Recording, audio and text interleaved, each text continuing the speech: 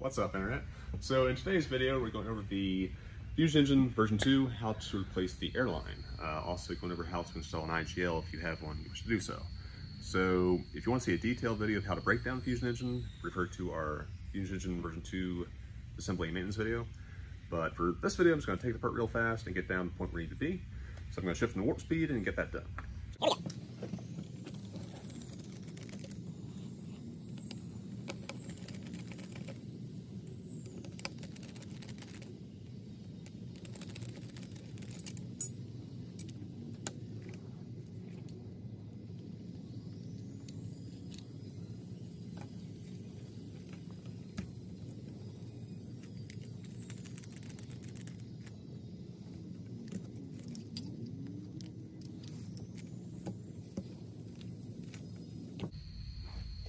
Alright, so now we're down to this point, the cylinder system.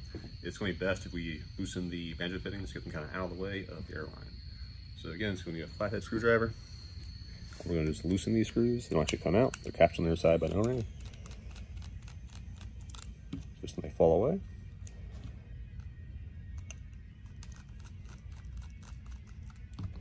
Alright, so I can kind of like spread them out of the way, so I'm not going to bother you here.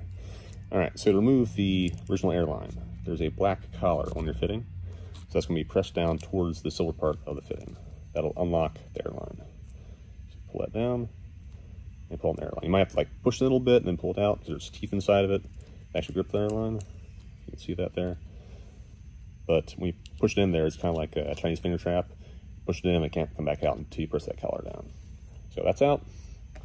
Alright, so if you want to remove the fitting itself, you might notice there's no tool marks on the outside of it. So a lot of people wonder, how do you do that? So it actually has a hex drive inside the fitting. So it's for a 4mm Allen wrench. Just drop that in. It's worked a little bit, so we're gonna use this way.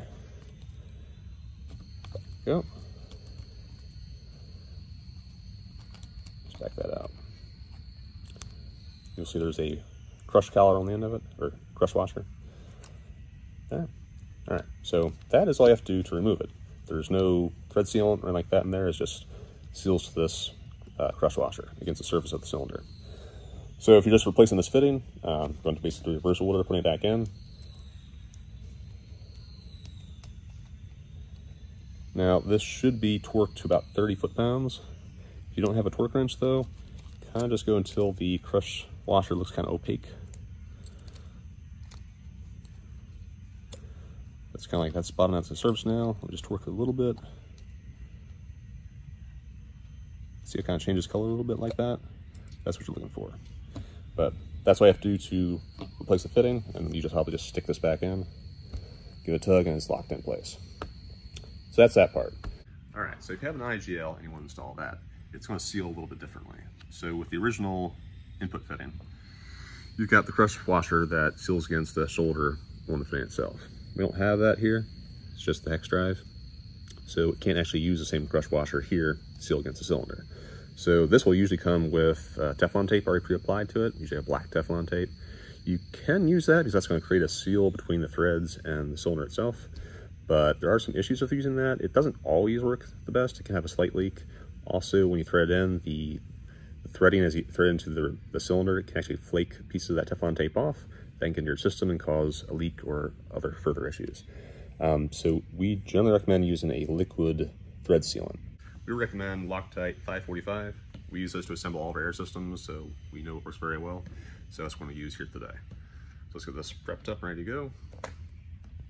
First, obviously, if it has black Teflon tape on it, you have to take that off first, make sure the threads are clean. Use like rubbing alcohol to make sure any of the oil or grease is off the threads, make sure it's going to adhere correctly to it.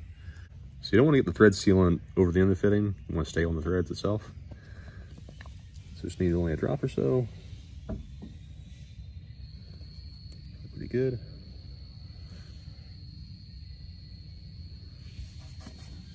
All right. You can just start it by hand.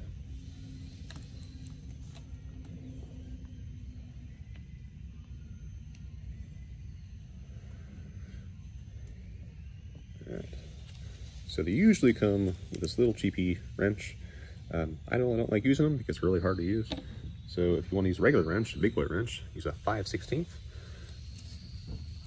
And I'm just going to snug it down.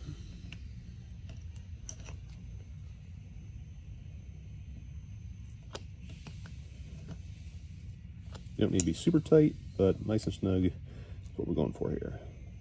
That's good. All right, so after that, we give it a couple hours for the sealant to cure, and that's about it though. A couple notes is if you have an older system, you might find that the hole for the airline to exit the solid side plate is too narrow for the fitting on the IGL to fit through. If you have a newer system, we've actually enlarged it especially for the IGL, so that should pass through correctly. But if you have an older one, you will have to take a drill bit and enlarge that hole. But aside from that, that just about covers it. If you have any other questions, please comment below. And until next time, see you later.